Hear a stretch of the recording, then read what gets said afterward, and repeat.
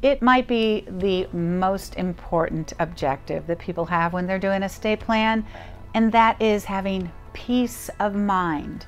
If you've been thinking about, what your situation is, are your affairs in order?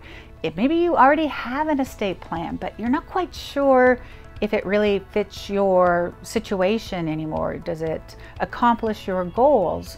That really weighs heavily on people. We find here at ELG Estate Planning that once we've worked with clients and we have the right estate plan in place for them, they go, phew, a weight is off of my shoulders. I feel it already. Whenever anything is on your mind, at the front of your mind, well, you're probably going to go seek out estate planning services. At the back of your mind, it might be nagging at you. You should get it done, but you can put it off because there's no real urgency to it. What I can share with you, what I can tell you is once people have come in, met with us, done their estate plan, really what they say is, it's the peace of mind. It's knowing that I've done the right thing, I've protected myself, my family, my assets, and I don't have to worry about it anymore.